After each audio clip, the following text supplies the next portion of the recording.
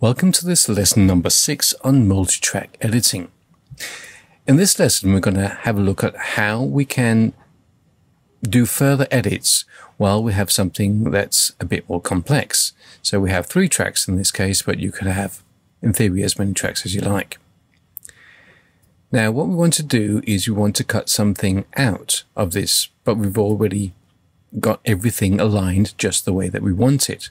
Now the problem is, if I just select something now, go up and say cut, I've cut out the piece that I wanted to cut out, but at the same time my sync has been ruined. Now suddenly this doesn't align over here and this doesn't align over there, and we have all kinds of problems. So I have to undo that and figure out a different way of doing that. Now there's a number of different ways that we can do that. We can either cut on all tracks, or we can move everything after a certain point. Let's start off by trying to cut something on all tracks. Band's music mixes the layered beats popular with his childhood favorites, Public Enemy, with guitars, drums, keyboards, So we want to cut out Public Enemy. So we've now made an in and an out marker. This is what we want to cut out. Now again, if I just cut out now, this works fine. But as soon as we look at the entire mix, we can see that we've messed up our sync. So that's not going to work. So instead, we're going to select all tracks. If I cut now and zoom out, we can see that we've still got our sync intact. Childhood favorites with guitars, drums, keyboards, even sitars. I think there's a pretty big... So if you want to cut something and you have a mix like this, then use all tracks like this. You can also, once you've selected something like that, you can not just hold Command and choose how many tracks that you want to have as part of your edit.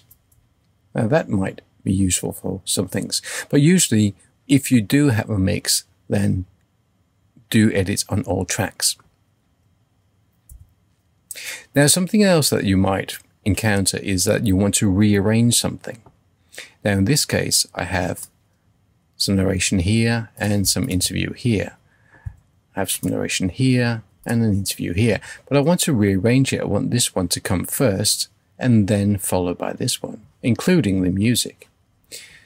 If I hold down Alt and Command on an Apple or Alt and Control on Windows and press this region here, what will happen is it will select this one and everything following.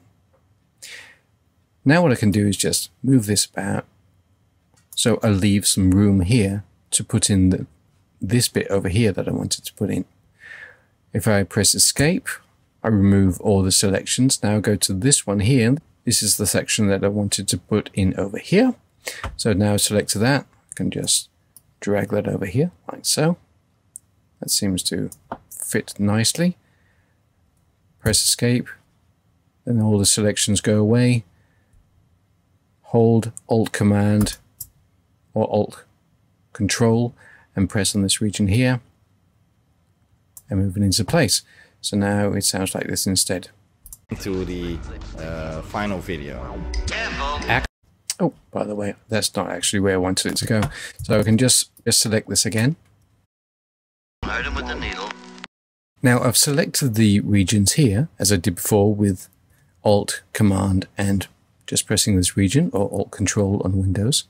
Now if I press Shift Command left arrow, it's going to jump to the next available marker. It could be an in and out marker, or it could be the playhead. So now it's jumped to this playhead. Another nice trick is to know is if I hold just Command down now and press the left arrow, I can actually toggle this into place. So I can see there was a breath right before he says something. And I actually wanted him to start speaking right here. So let's see how that sounds.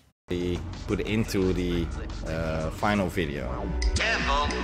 That's it. Don't hurt him with the needle. Ackerman says the band's music mixes the layered beats popular with his childhood favorites. And that sounds just the way I wanted it to sound.